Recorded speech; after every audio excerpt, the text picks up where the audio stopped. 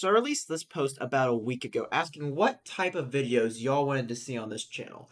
And a pretty large majority of you guys said that you want more Redstone computer tutorials.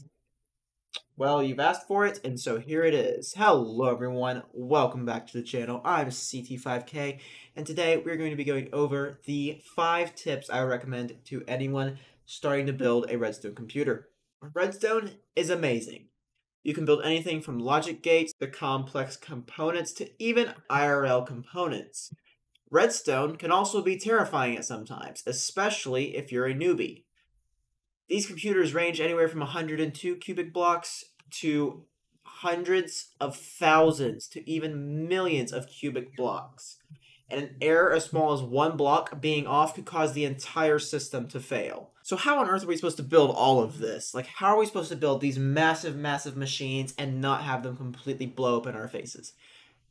Well, here are 5 expert tips that I would recommend you learn. Before we get started, if you enjoy content like this, then do make sure to subscribe. Subscribing is completely free and you can always unsubscribe later.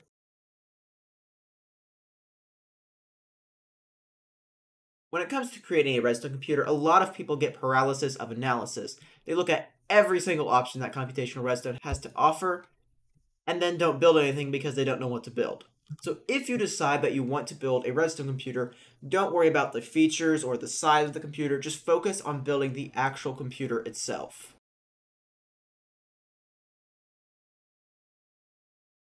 You don't have to build a hex computer if you're starting out. And in fact, if you were like brand new, like actually brand new to computational Redstone, I recommend that you don't. I recommend that you learn binary first just because there are so much more content creators and so much more content and opportunity for you to learn how to build in that architecture.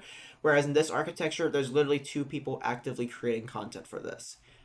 But whatever you do, don't overkill yourself. Giving yourself an unrealistic expectation can kill your drive to build your computer.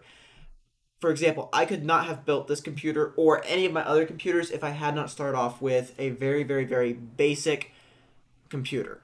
So don't go too heavy on yourself. I would say pick 2 to 4 functions, and I recommend that most of them, if not all of them, are logic gates, and then start from there. Once you have your first computer working, then you can always go build another one with more functions or that's a lot smaller.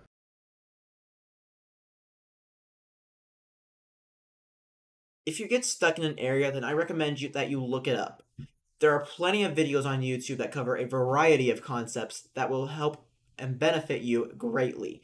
You don't have to lone wolf it and reinvent the wheel or an entire computer system completely from scratch. Now, if you are building this computer for a YouTube video or some other video for another platform, then you do have to make sure to give credit to the creator of the component you've borrowed, but don't worry about borrowing someone else's design and using it in your own machine. That's why these videos are being made.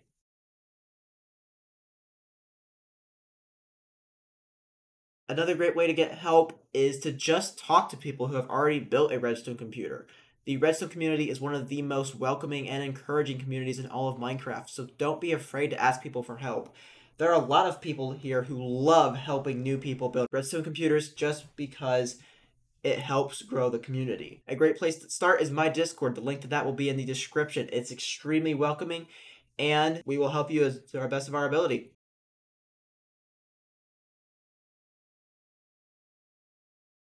I stated this in another video, but I'm going to elaborate on it here. Don't worry about how long it takes you to build a computer, because frankly, it does not matter. It took me 7 months from when I created the RPC-1 to the RPC-3. 7 months. Let me repeat that. 7 months to build 3 hex computers. And before that, I spent months, if not years, learning how to build a computer in Minecraft. So don't be frustrated with yourself when it's taking longer than you expected. That is normal. Because in the field of Redstone computational, you are learning to walk. You're going to mess up. Your builds are going to fail. And you know what? Who cares? My first hex computer didn't even work right, and people love it.